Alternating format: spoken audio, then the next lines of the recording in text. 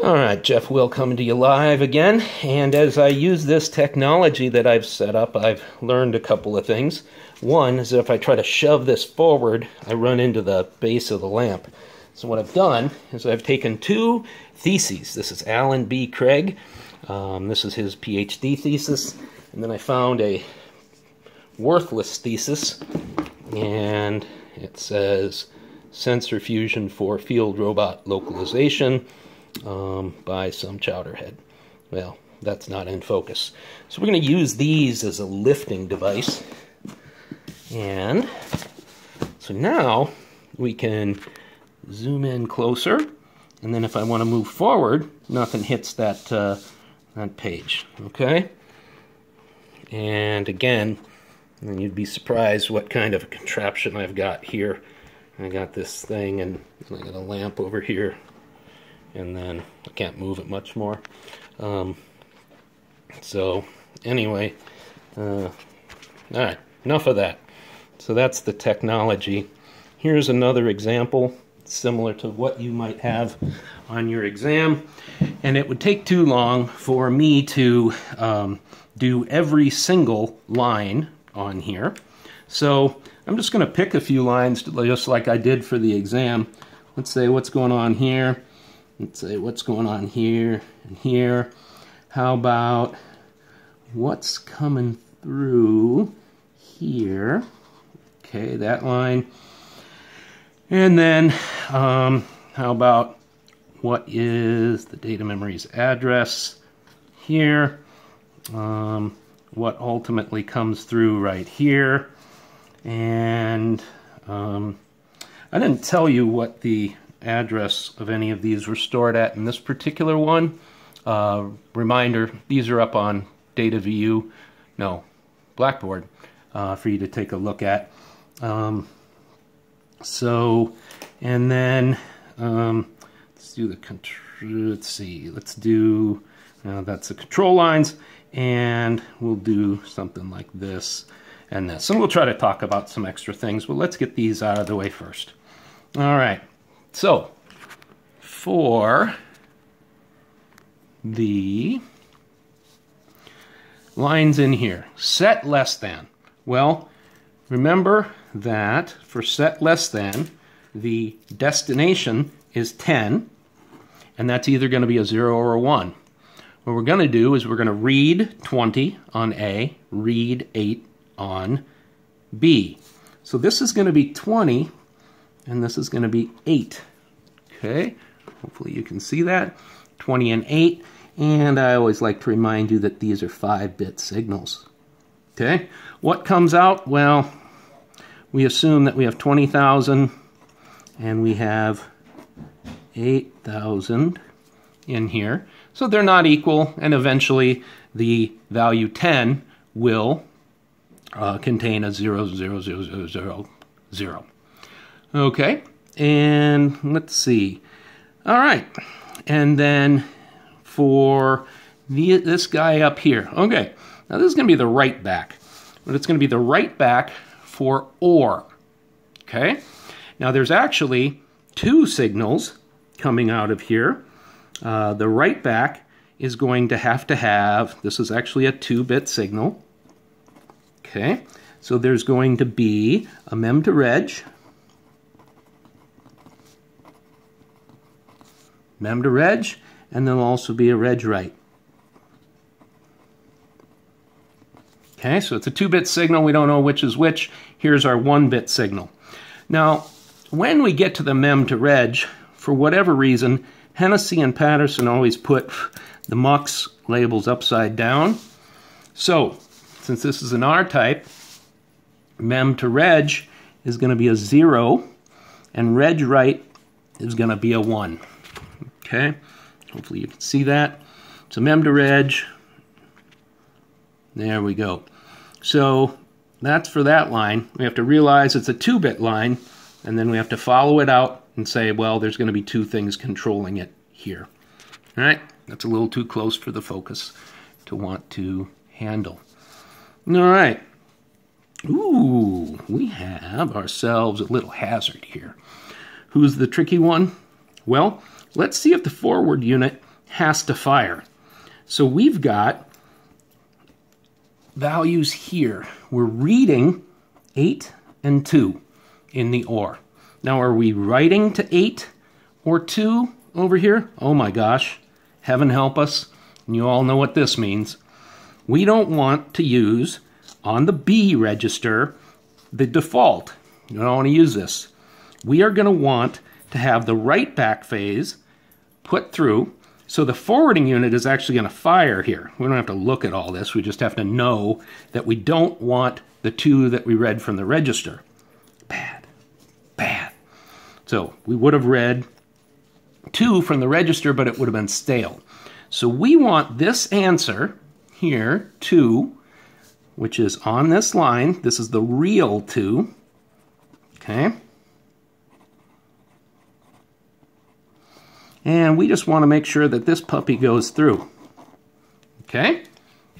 So that's what the, and this is gonna end up, I didn't ask you this, but 0, 1 is gonna end up there. And let's see what else we got. Okay, so that goes through, and we need the real value of 2. Set less than 10, 19. Well, 10 is indeed less than 19, so this value here is going to be a 0, 0, 0, 0, 0, 0, 1, because 10,000 is less than 19,000. Okay?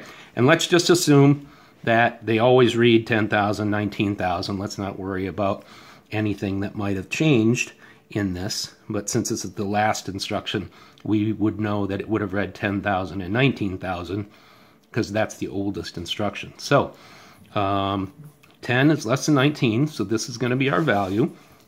So our value here is going to be all zeros and then 1. This is supposed to be an ellipsis. I don't know if you can see that. In any case, it's going to be 31 zeros and then a 1. That's what's there. So what ends up happening here with the OR, well, we're going to OR, let me bring this back up. We're going to OR the 2. Now the 2 is 0, 0, 0, 1, okay? And then this is going to be 8,000, okay? So if we OR 1 with 8,000, well, we could write all this out, and remember this is a 32-bit number, so it's actually 8,000.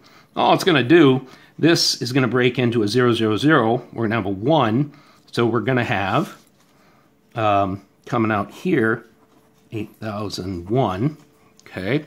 And that's in decimal, okay?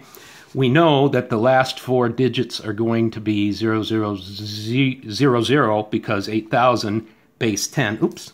Okay, so this is not, that's not hexadecimal because we had 8,000. So let's forget about this. So it's 8,000 base 10. But it's going to have a 0, 0 in the last 2 places, ORed with 1, so we're going to get 1 more than 8,000. So it's 8,001 divided by 10. Oh, I didn't even ask you about that. There, I'm going to put it on there, as if I did ask you. All right. So now, remember that this line here is the address, okay? But it also goes down there too. This is the address in data memory. Well, we're going to store a word. That means we're going to write a word to an address. We're going to write the contents of 10 into the address given by 14 plus 8. So this is going to be 14,008.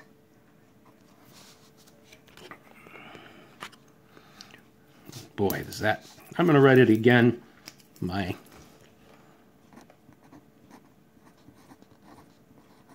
Okay, 14,008, that's going to be in base 10, because when we look, remember 14 contained 14,000 base 10. Okay? So the address here is just going to be whatever's in 14,000, plus 8, and that's going to be the deal. All right. Now, on this line here that we have chosen, we've chosen this line. Well, it's going to be the answer that goes back into 2. Well, we already kind of determined that. It's going to be this. So it's going to be 1 base 10, or it's going to be 0x 000000001 in hexadecimal. It's going to be 31 zeros and a 1, because 10 is indeed less than 19. All right. Well, let's see if we got any other low-hanging fruit. Right here, this guy, this would be the 6-bit op for set less than. We would look that up on our sheet. And then if we wanted to know this value here, okay, what we would have to do is we would have to break out the OR instruction into its 32-bit equivalent. So there's going to be 32 bits here, and we'd put through the op RS, RT, RD, shamped, and funked. Okay, and I know that's hard to read. I'll try to get it in there. So RSRT, well, we know this is going to be 6 zeros for the opcode, and then RS is going to be 22 in binary 5-bit. RT is going to be 20 in 5-bit binary. 1 is going to be for the RD field. Shamped is going to be 0. Funked, we're going to have to look that up for the OR code. So this is a representative of us going through one of the exam-like problems.